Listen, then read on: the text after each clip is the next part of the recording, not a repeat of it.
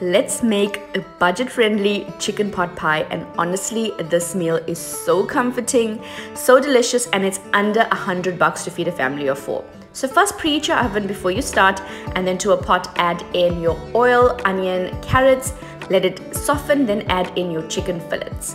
I'll give you the measurements at the end.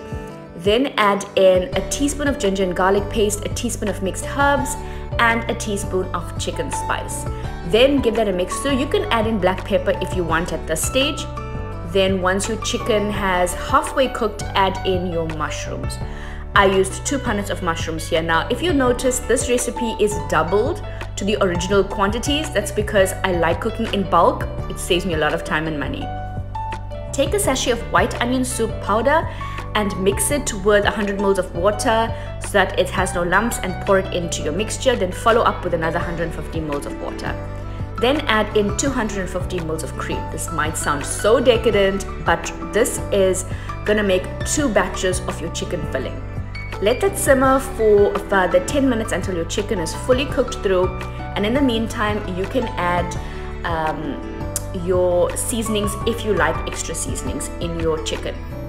Take out some ready-made puff pastry. This is just supermarket puff pastry, and take the lid of your pot to cut out the perfect shape for your chicken pot pie.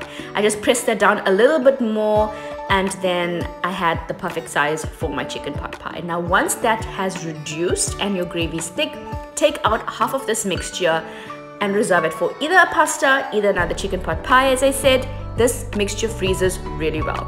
Then take a spatula and clean the edges off the pot, and then add in your perfectly cut pastry on top of your mixture. Poke a few holes in it so that the steam escapes and that you don't have a soggy pastry on the top. Then pop this into the oven until the top has golden brown and caramelized slightly on the edges. Then cut it into pie pieces, serve and enjoy. It goes so perfectly with a side salad or just on its own. It's hearty, it's comforting, it's everything you want in a pie.